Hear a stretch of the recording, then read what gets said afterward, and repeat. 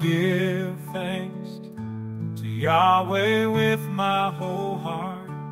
I will tell of all your marvelous works. I will be glad and rejoice in you. I will sing praise to your name, O Most High. When my enemies turn back, they stumble and perish in your presence. For you have maintained my just cause. You sit on the throne, judging righteously.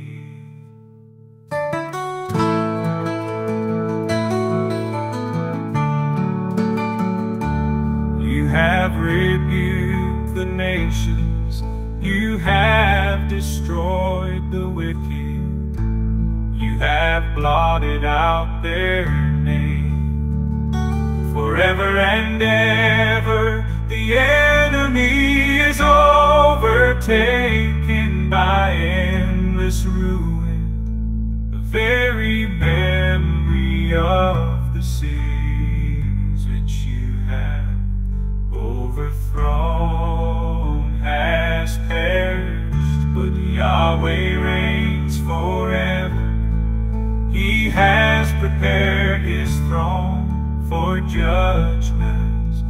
He will judge the world in righteousness. He will administer judgment to the peoples in uprightness.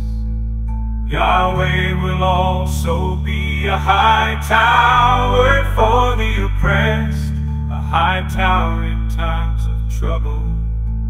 Those who know your name will put their trust in you.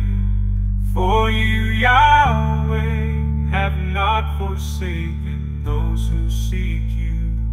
Sing praises to Yahweh, who dwells in Zion, and declare among the people what he's done. For he who avenges blood remembers them. He doesn't forget the cry of the afflicted.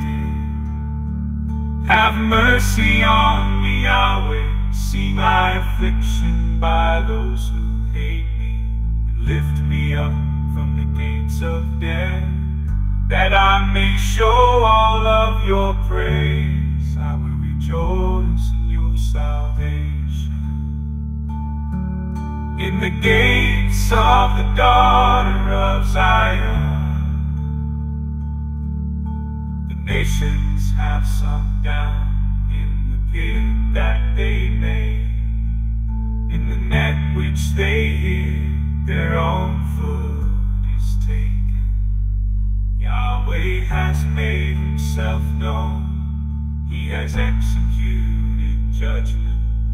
The wicked is snared by the work of his own hands. Selah.